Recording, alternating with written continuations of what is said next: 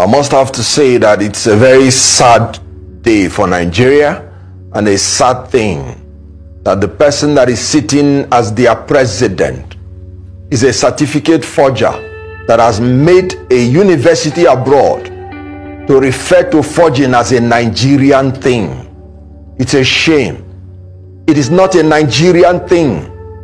It is a thing of the leader, because criminal responsibility is personal. He said he is fighting for justice. That's Atiku Abubakar. And he said the certificate that Bola Ahmed Tinubu or Bola Adekunle Tinubu submitted to INEC is forged.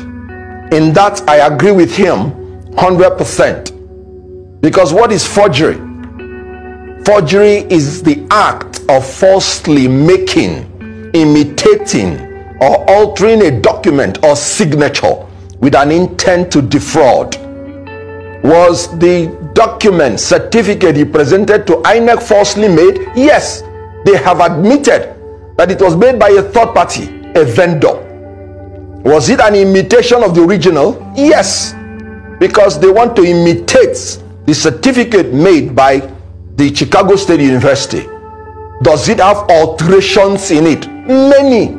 The signatories are altered, the signature is altered, the logo is altered, everything about the certificate is altered. So it is clearly a case of forgery.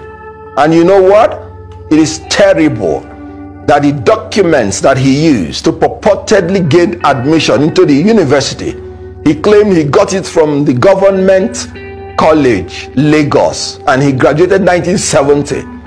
At a time the school was not even in existence. You know what? That makes it fake. It means that he entered the university assuming, without considering he was even there, with fake, unexistent results manufactured by him. And you know, you cannot put something on nothing and expect it to stand. That has even nullified everything about what he said about Chicago State University. 7/0 Mr. is Kenneth 0, not 7.